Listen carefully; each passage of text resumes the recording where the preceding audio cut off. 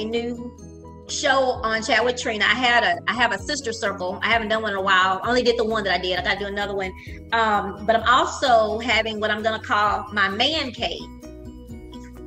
And with these shows, of course, we're going to talk questions and conversations about from the man's point of view, because men always say, oh, women bash and blah, blah. So I take the questions I get from the sister circle, or questions I may have, or questions that people send me, and I'll use this man cave for that. And so just as an example to my viewers of what this is about, I think I mentioned to you that I was going to ask you a question or two. If the question is something that you don't want to answer, you can say, I'd rather not answer. Okay. Don't have that in your vocabulary. Dancing and relationships. How do you feel about people getting together in the dance? Like if they meet each other in class and they start dating, how do you feel about that? Huh? Nothing wrong with it. What about teachers and their students? Nothing wrong with it. Okay. Did you ever interfere? Wait.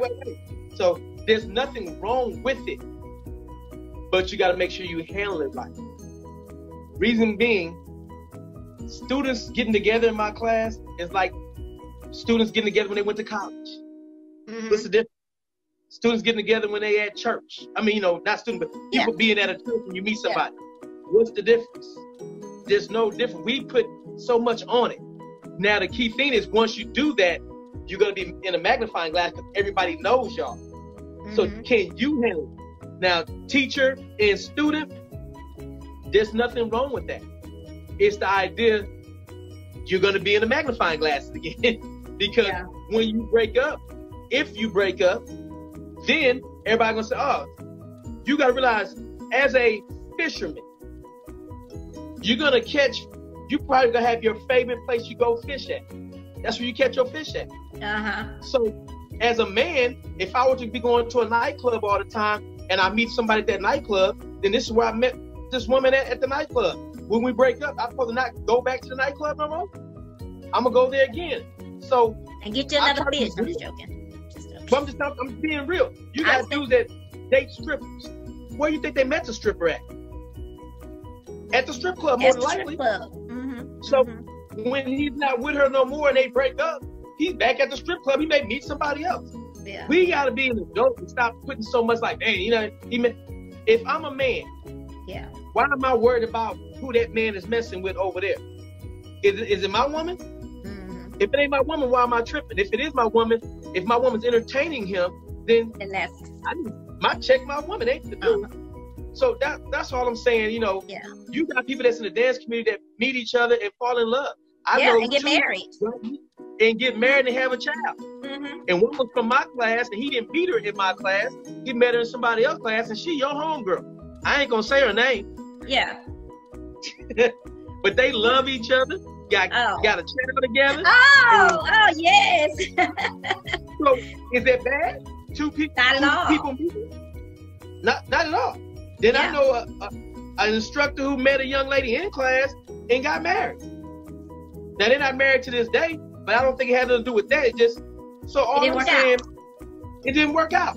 But what would be the difference? Me working at McDonald's, you coming in to get some coffee. Hey, how you doing? I slipped you my number. Now you you dating a dude from McDonald's. I mean, I think it's awesome, to be honest with you, because people come out for recreation and socializing as well as the exercise. So you're bound, and then most people are there all the time. When you start dancing, you in that circle all the time. So sometimes people say, well, I don't want to date anybody in the pair because what if we break up? But that's something that you have to deal with. That's hard, but If you're thinking, what if we break up? Because that's the case. I don't want to date nobody at Walmart because once we break up, I can't go to Walmart no more.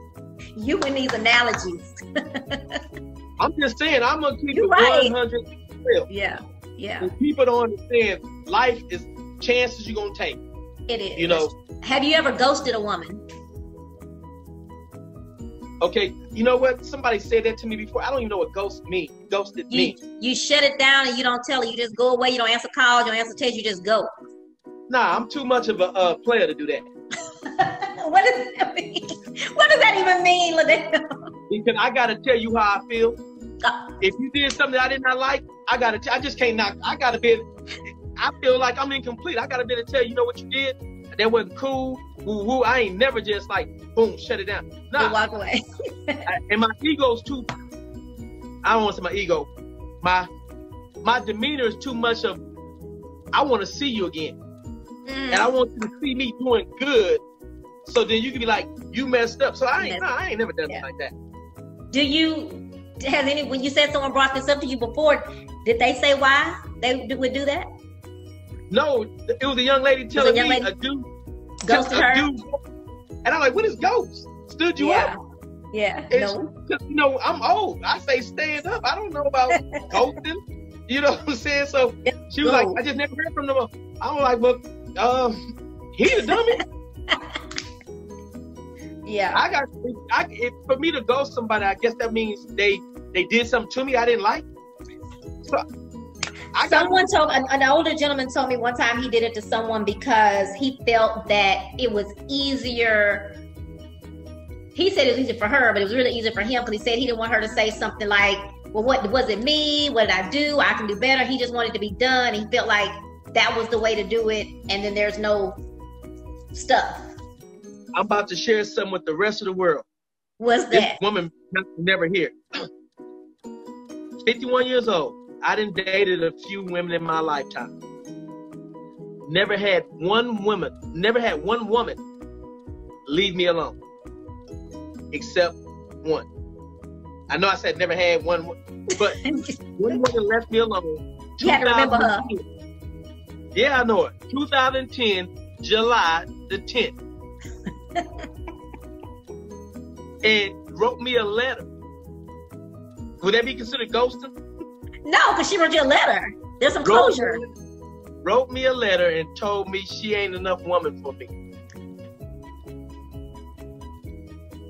Never had nothing like that.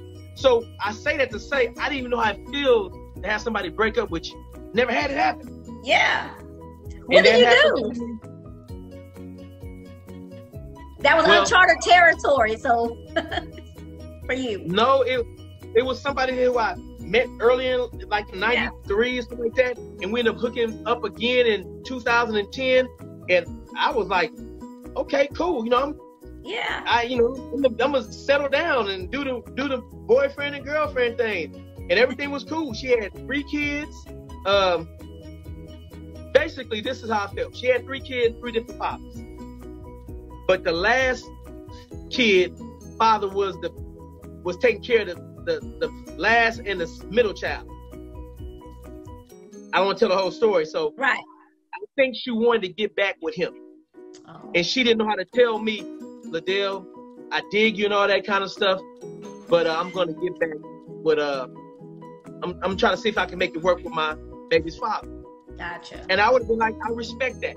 That's the point of saying I can't go. That's grown folk stuff. Yeah. But she said that she wasn't enough woman, and she felt like I was messing with somebody else.